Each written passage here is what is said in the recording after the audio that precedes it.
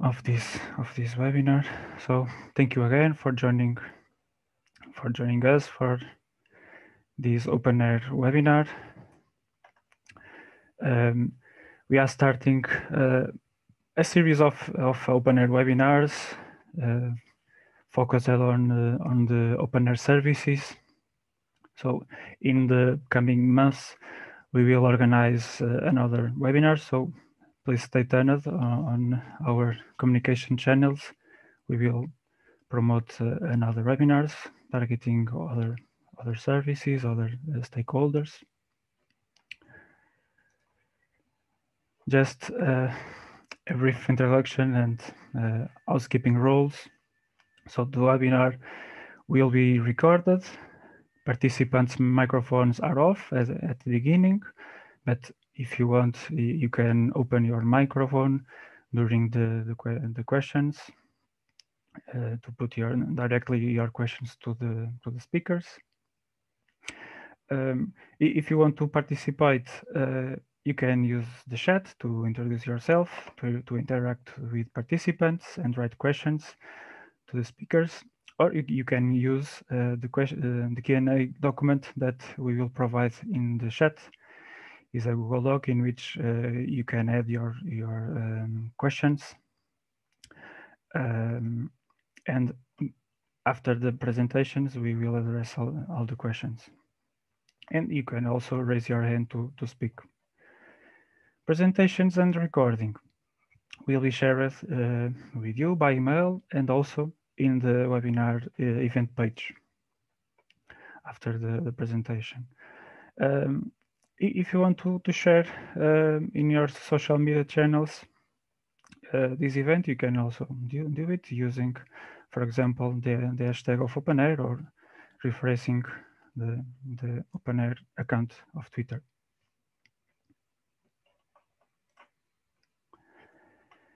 Making just a brief overview of OpenAIRE services and a brief context. So OpenAIRE, since last 10 years, more or less, is developing a set of services targeting different stakeholders, mainly to support the adoption of open science good practices.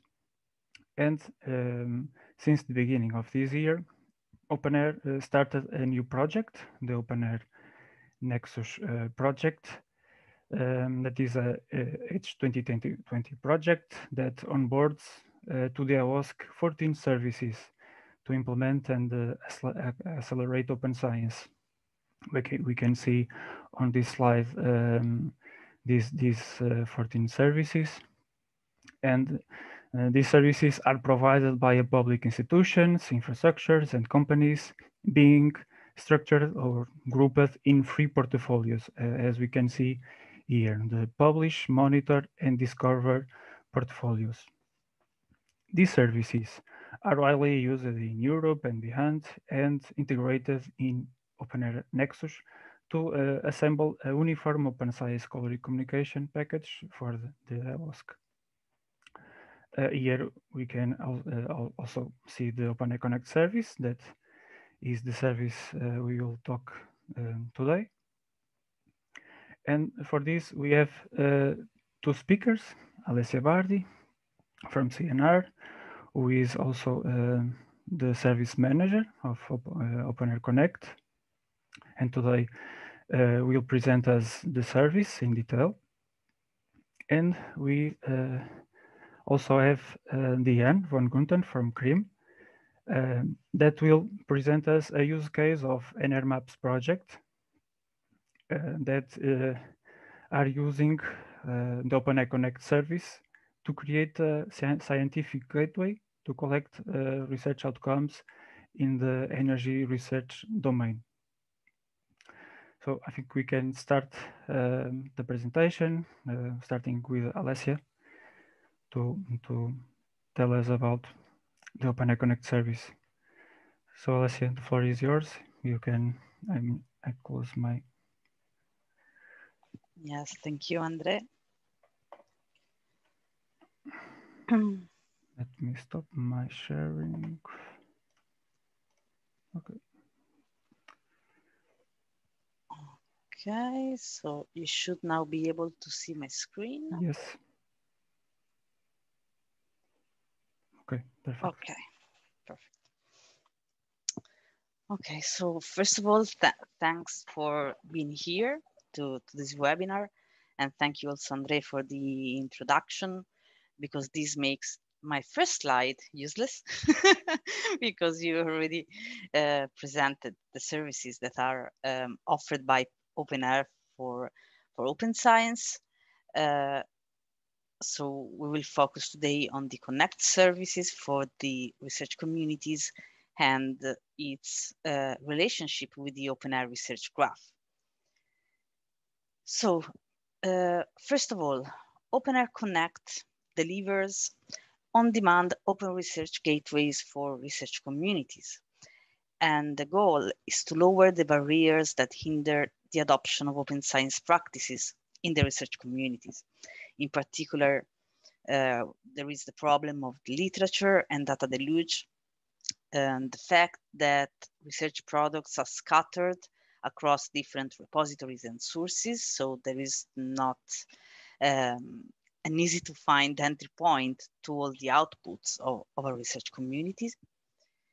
There is a lack of community awareness, in the sense that in some cases community lacks awareness about themselves. In other cases, there is lack of awareness about the open science practices that they should follow. Finally, another barrier that exists is the lack of open science services and tools. And regarding these, well, some communities are more mature. For example, research communities which are backed up by a research infrastructure. But some other communities are not as are not mature in this sense, so that they really lack the tools. So the goal is to support those communities, those that are not mature enough, so that OpenAIRE can help them shift towards an effective implementation of open science publishing practices in their domain. So to do this, the gateway offers a community view of the OpenAIRE Research Graph. And we will see in the next slide what the OpenAIRE Research Graph is. But it's not only about a discovery portal, it's more than this. And you can see Connect as an open science toolkit. So an entry point to different tools for the implementation of open science practices. So the OpenAIRE Research Graph. So the OpenAIRE Research Graph can be described as a big collection of metadata records describing entities of the research life cycle. So we have publications, datasets, software, other types of research products like methods, protocols, compound objects, research objects, and all different outputs that researchers produce during their research activities. And these are linked to other entities, which can be, for example, the funding project, the organization, the author with their ORCID identifiers, and the funders, and also link between each other. So for example, we have links between publications and the data sets they are supplemented by. The graph also includes information about the access right, so that you can see which versions are open access, for example. And we also have information about the research communities and the research infrastructures thanks to which these products have been produced. And the graph is built by aggregating metadata records from many different sources from all over the world. So we include Crossref, DataCite, ORCID. We have software from Software Heritage and also GitHub. But we have, let's say, the very famous players in scholarly communication, so preprints from archive. We have Zenodo, we have Cielo, PubMed, PLOS, and many others open access journals. Regarding the funders, we have the projects from the European Commission, the FP7 program, and the EH 2020, and soon we are going to introduce also the Horizon Europe. But we have also other European, national, and international funders. And so in the end, thanks to this aggregation, we have a graph with more than 150,000 publications. And clearly it's hard for a community to find what's relevant. So this is why with Connect, we are offering this community view. So the slice of the graph that is relevant for the community. And this slide shows how the graph is created. And I'm not going into the details of each phase, but just to explain the challenges that we are dealing with. I can see that we collect the metadata, we harmonize them according to an internal data model. We identify the duplicates and we merge them together because we may collect different metadata records about the same entity from different sources. So we identify them as duplicates and we merge them together so that we count it only once when we produce statistics. After this, we have a step of enrichment. So we enrich the graph with additional properties and links that we can infer from the metadata and from the full text of open access publications. And for example, we infer links to projects, links to datasets, software. We enrich the metadata with additional subject classification. And of course, we identify if a product is related to a community or to a research infrastructure. Finally, we have a final step of cleansing, and then we make the graph available to our portals. So we index it on a Solr index that powers our portal and our API, but we also calculate statistics. We calculate statistics and we produce numbers and charts that are made available on our monitor portal for funders and research infrastructures and organizations, and also on the Open Science Observatory.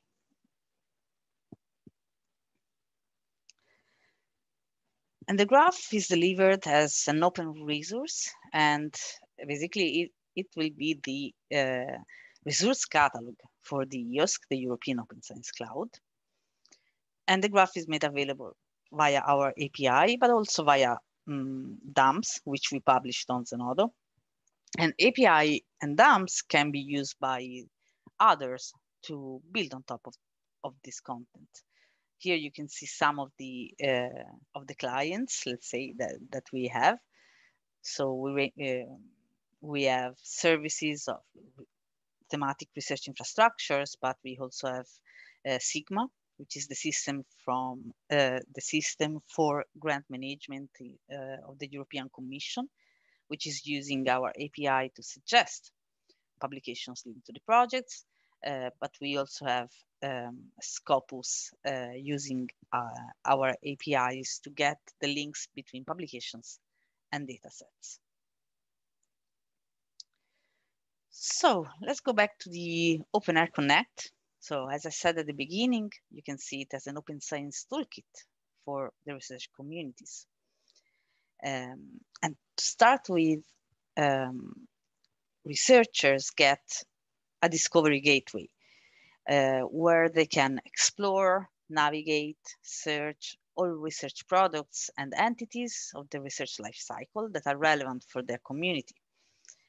And the portal is also customizable to their needs. And you will see an example of these with the presentation that Diane will do after mine. So how do we do it? Community managers are experts of the community, and they have access to an administration dashboard. And basically through this dashboard, they can configure the criteria of inclusions of research products in their gateway. So OpenAIRE applies the configuration on the OpenAIRE research graph, and this is used to identify the products of the communities, so that those are made available via the web portal of the gateway, via our OpenAIRE API, and they are also published as JSON dumps on Zenodo, so that the content is reusable also by others. And for example, the community may decide to develop their own domain-specific portal, for example, or their own specific statistics. So the configuration criteria are fundamental, are very important, and they are in the hands of the community managers, who are the experts in the domain. And specifically with the dashboard, they can specify these different criteria of inclusion. So they can provide a list of keywords, project grants, thematic repositories, thematic journals, the Zenodo communities, and also organizations which are known to be working in the field. Also, the simple users can contribute to grow the record of the research outputs of the community. And they can do it using the link functionality, which is available in the gateway and on the OpenAIRE portal, so that researchers can basically add products to the gateway if they're not already included, but also add links between them. So they can add links to projects, links between publications and datasets, links to software, and so on. Finally, we have the OpenAIRE algorithms.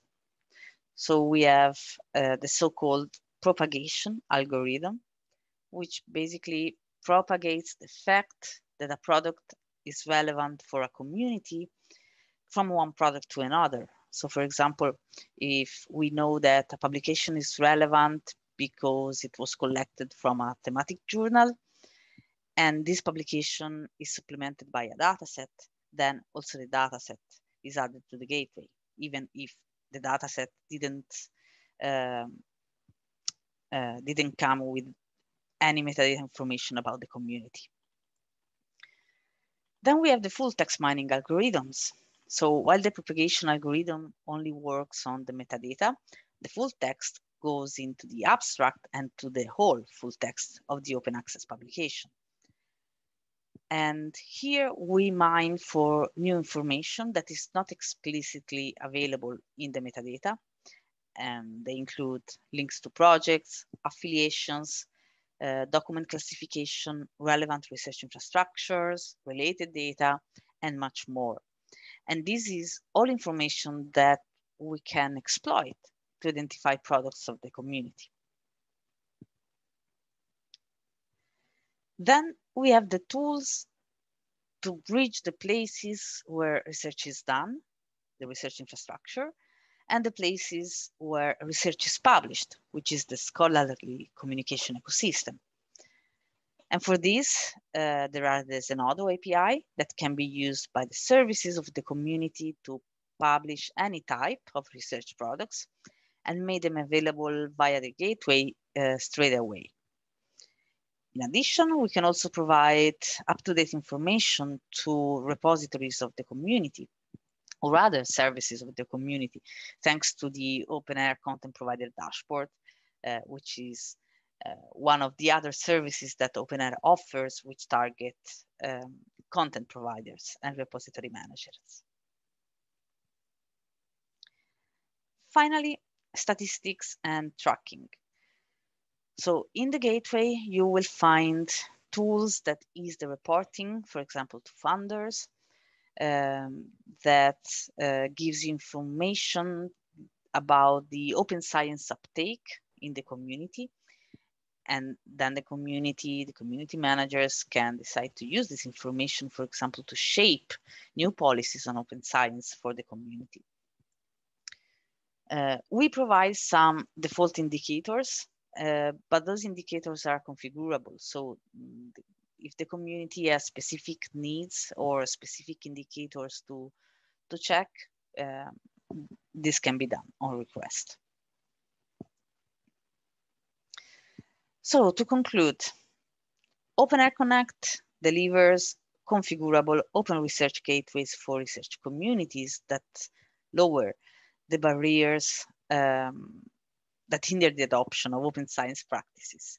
It is the service by which OpenAIRE supports community building, strengthening, and empowering. And as you can see in this slide, we have already delivered 10 community gateways to community of different disciplines. And we are working with some more. So and we range from energy research, as you will see, but also transport research, digital humanities. Then we have, for example, agricultural and food science. We have a gateway for COVID, and we are working also with Galaxy workflows, and this is let's say a work in progress with the science and technology innovation policies as well. So if you are interested into these and you want to know more, you can go to connect.openair.eu. You will get the full list of the gateways that are already available, and you will also find a contact form that you can use to contact me, and then we can start a conversation to understand which are your needs and how OpenAIRE can help you. So this ends my presentation. I don't know, Andre, shall we give the floor to Diane? Yes, thank you, Alessia. After the presentations, we can address the questions from the participants. So now we can start the presentation of Diane. Diane, the floor is yours. Yes, I will start. Do you see my screen? I hope so. Yes. Great. Do you still see my screen when it's in presentation mode? Yes, it's perfect. Perfect. So hello everybody, welcome to my short presentation. The goal of this presentation is to show you an application of what just talked Alessia about. So what we can actually do with this gateway for a particular community. So in this case, energy research. This gateway were actually part of a larger project, an ASH 2020 project that we call Enermaps. It has the goal of improving data management and accessibility in the field of energy research. So mostly the goal was that to get better data management, to improve our fair practices in energy research. It's a 2-year project with a 1 million about front budget, and you can, if you want to know more about this project, you can clearly go to our website there. Let's say the general goal is to identify interesting database in energy research, to actually see that they fail and that we can actually reuse it and use it long term for the energy community. So what about the current situation in energy? One thing in energy is that we have quite a lot of data. I mean, especially these last years, we start to have a lot of data, for example, electricity cost, consumption, also heat. So all heat consumption, there is still less data, but we still have, let's say, an improvement on the sheer amount of data.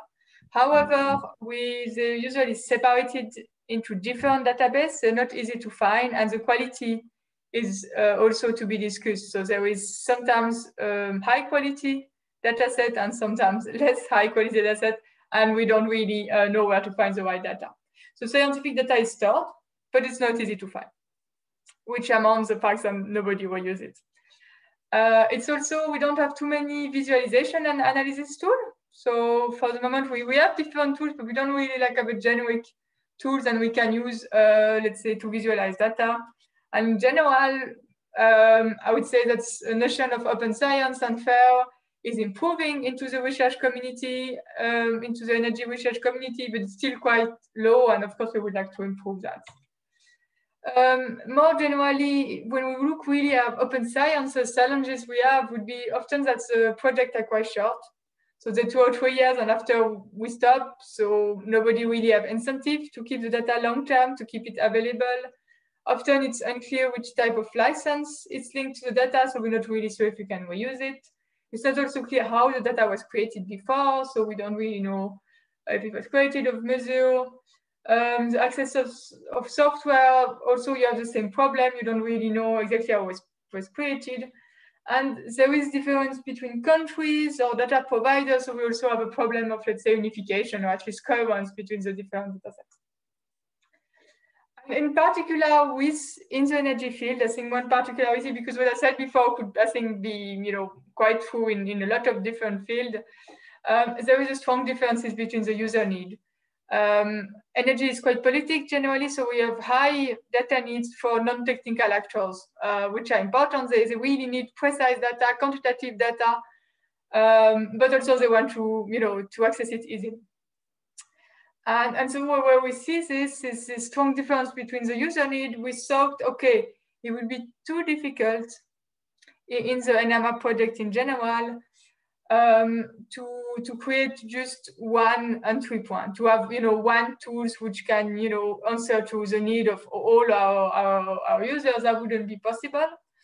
We also think that the 2 tools we have created might not be sufficient, but our idea there was to have this, to create already 2 tools, which, let's say, would provide the best support for the maximum amount of users. So we had created 2-layer tools. So we talked about these 2 layers, where one is this gateway, where we really have the chance of using the OpenAIRE research graph to have exhaustivity. So that means we can really find as much paper, as much data as we want. We can also search for a particular data set. We can look for link between publication and data sets. So we really have an access to many things, let's say. And in the same time, we thought, okay, what we need also is to have a layer on top, which would be more of a curated data set selection. So we decided to select 50 data sets, which we thought are very important, that they're critical, and that there we would do a visualization tool. So we already have part of it, to really help to visualize these data sets. And we know are quality control, so we know they're quite high quality, and that we know are really important for most of the actors to understand, let's say, the field of energy quickly. And that in case if somebody needs something more precise or a particular data set, it can go back and go to this gateway and having access to many things. And to make really a link, our idea was to make the link between a visualization tool with less data sets, but more controlled data sets, and the research community gateway, which will be maybe larger, but maybe harder to exactly find what you want, but which will be access to everything. And you can also go from one side to another, let's say, go from one view to another and switch between these 2 tools. That was, let's say, the idea of Enermaps. And here, how we, let's say, use the gateway in practice with these 2 layers. So yeah, that's our idea of the concept of the project is to get a 2 and 3 point system for data management for our user.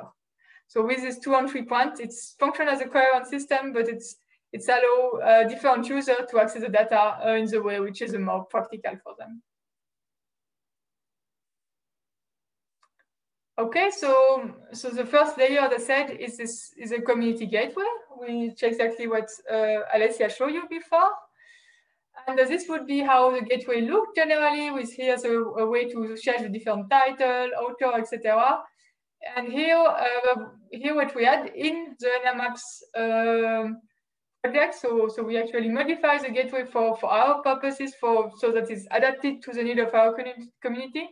We actually here add this a different feature dataset, critical dataset than we wanted to show in the visualization tool, so that there is a link between the visualization tool and the gateway. So this new tab is added there. That was what was new in Enermaps, let's say, to be able to have this two layer with a link with the visualization and the gateway.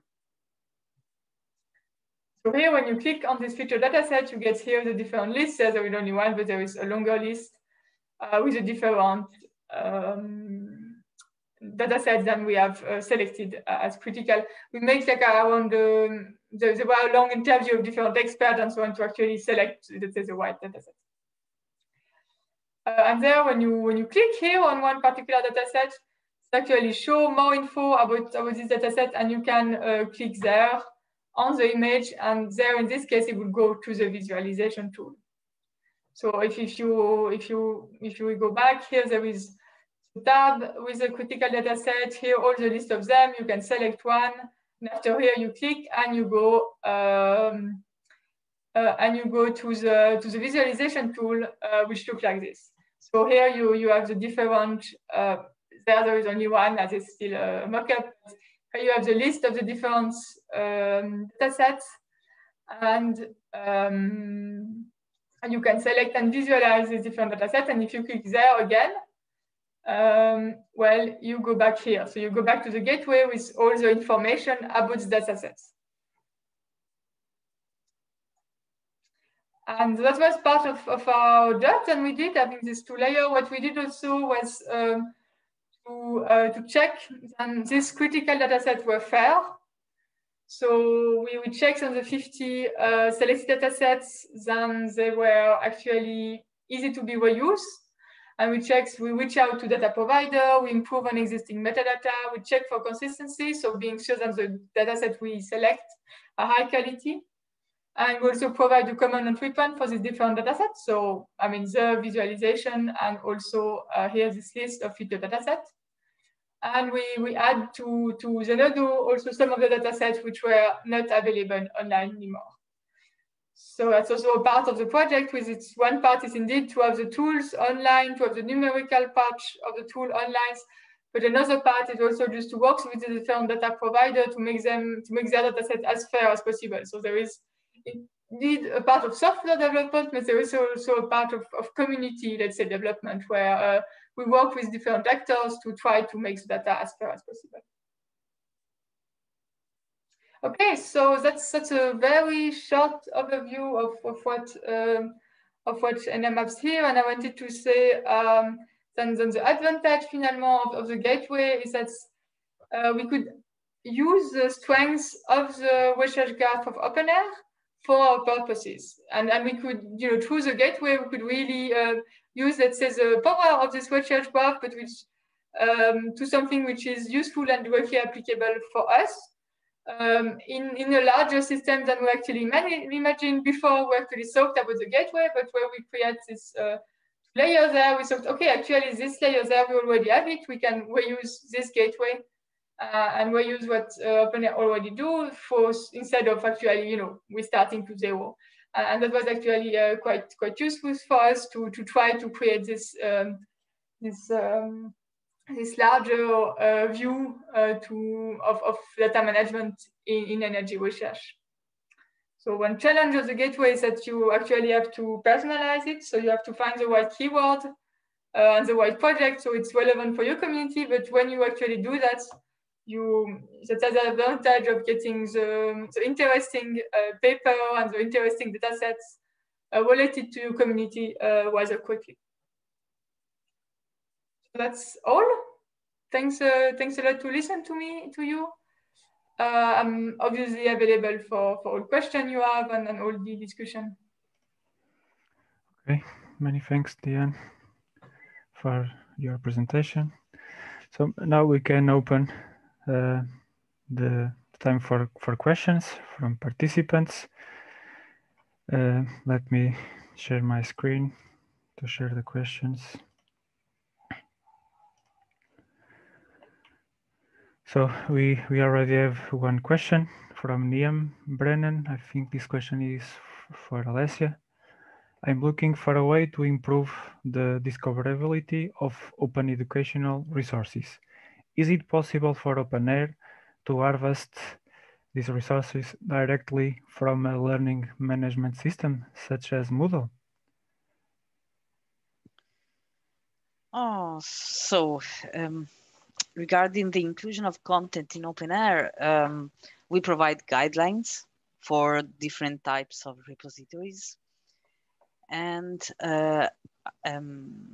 so if with Moodle, which is honestly a platform that I don't know, so if Moodle is able to expose the metadata about these educational resources according to a format compliant with the OpenAIRE guidelines, there should be no problem for us to harvest.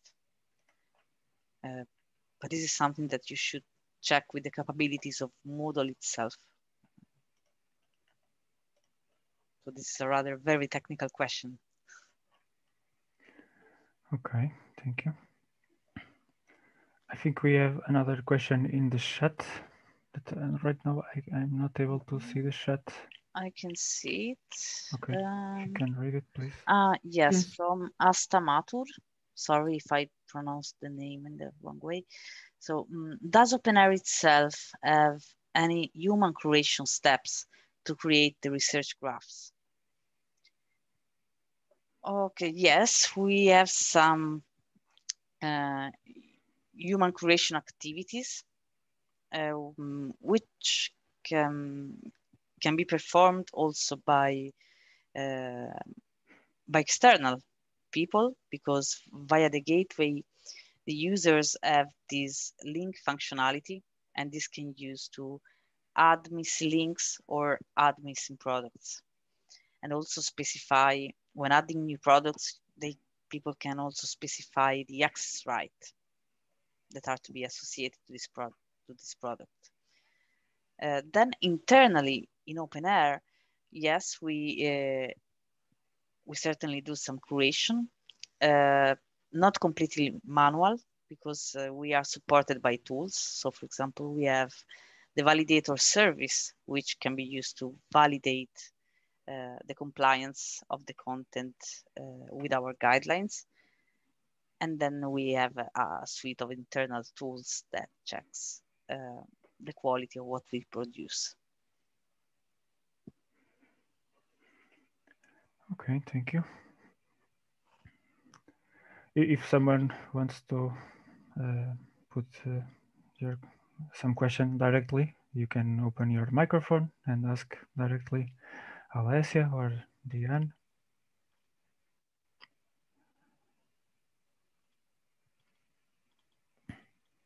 I think Irina just sent some question here in the chat, Andre. There was also this project of SAIT, OpenAIRE model plugin for space geospatial sector. Does anyone have more information about this? I don't know if someone can help. Yeah, no, personally, I cannot help on this. But probably we can investigate offline and see what we can get.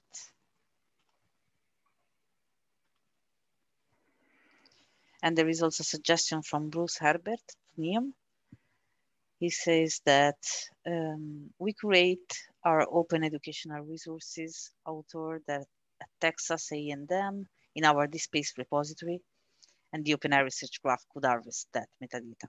Yes, yes, indeed.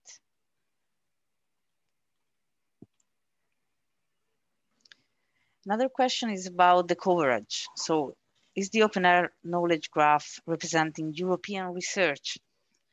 Not only. So we started from Europe, but then we really widen our scope. And for example, we have all Crossref, which is basically all publications with 99% of all publications published with the DOI. And this is really worldwide. And as I was showing one of my first slides, we also have Cielo, and Cielo is one of the most important platform in South America. And we also have La Referencia. for example, and Gyro, which is a big aggregator in Japan. So we can say that the coverage is pretty wide.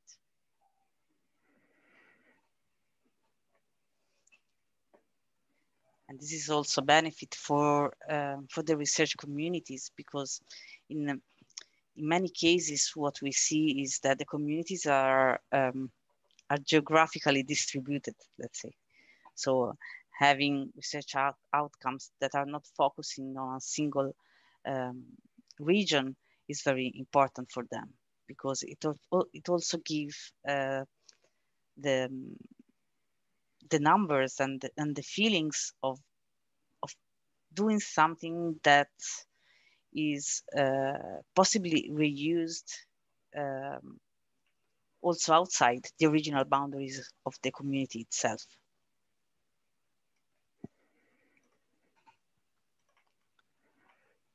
We have here another question from Serge. Are there any user statistics for the gateways? You mean for the content, about the content available in the gateways, or the gateways themselves? Serge, if you want, you can open your microphone and clarify your question in detail. Yeah, I'm back. I was trying to find the microphone. No, it's about the usage. I mean, it's a service for people who want to use it. Okay, so you mean the statistics about the usage of the service of the gateways? Okay. Yeah. So yes, we keep some statistics currently only internally, but these are of course available for the gateway managers. We are monitoring the access to the gateways via the Matomo platform.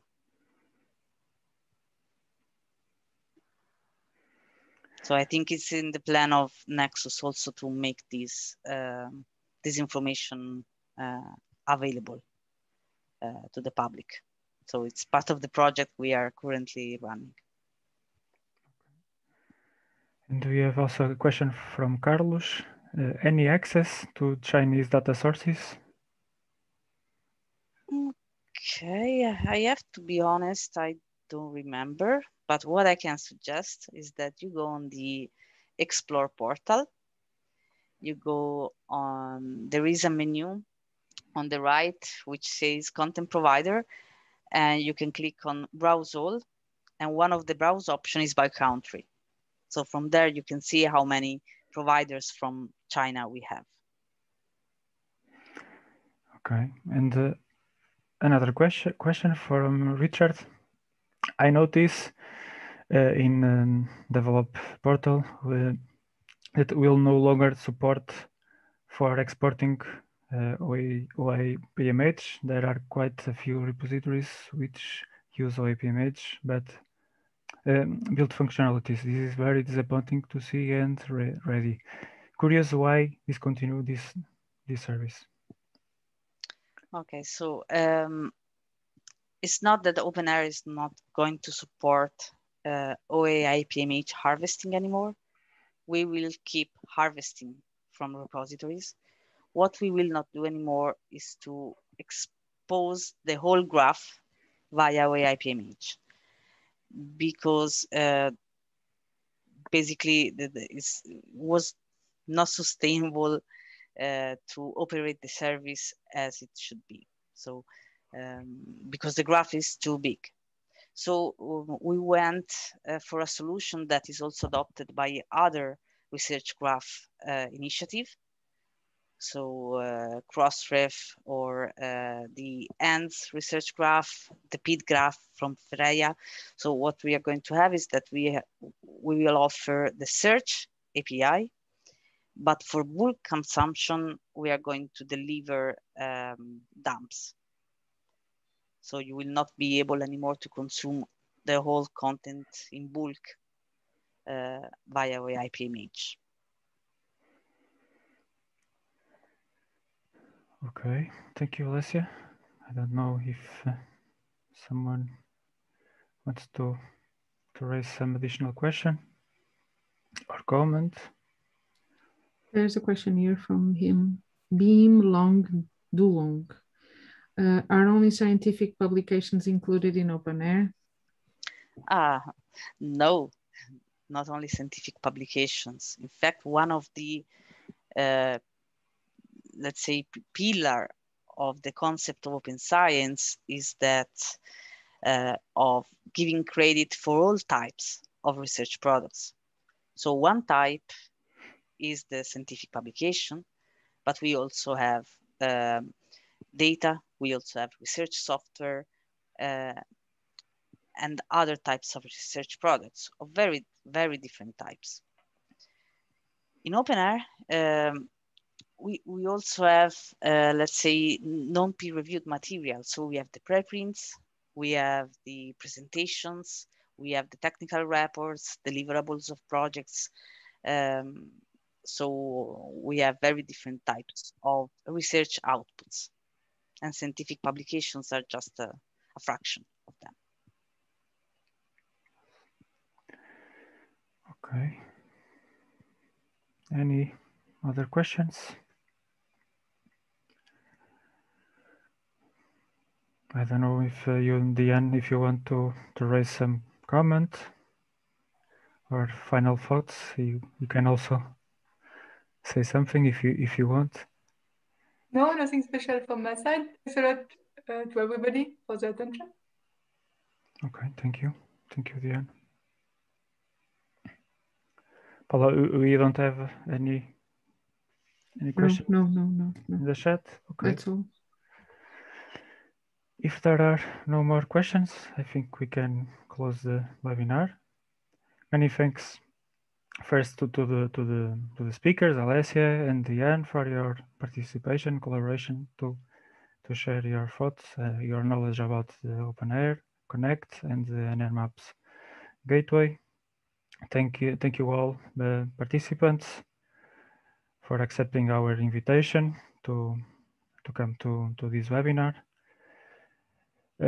So just to conclude, both the presentations and the recording will be made available in the event page. We will also send by email to you. And stay tuned in the upcoming initiatives of OpenAIRE. We will have more webinars targeting other OpenAIRE services. So we will continue to communicate, and we hope you can join future webinars from OpenAIRE. Thank you all. Goodbye.